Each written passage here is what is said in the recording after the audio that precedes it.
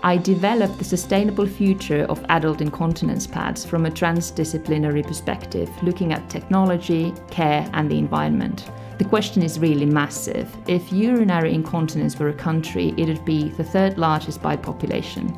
So you can imagine what pad waste means globally.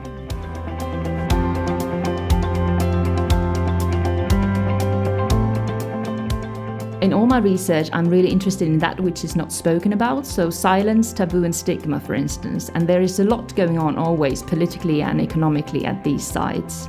Research should also aim at social justice, at a world where the well-being of some will not harm others. The well-being of humans should not harm non-human life nor the environment.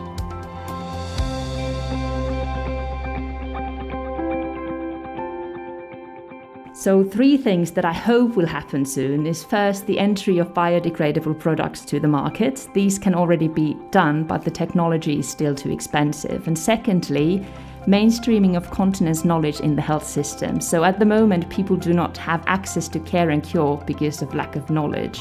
And thirdly, the built environment. At the moment, everything is built as if everyone was in control of their bladder and bowels. This is really not the case, and we really need to fix the way we build.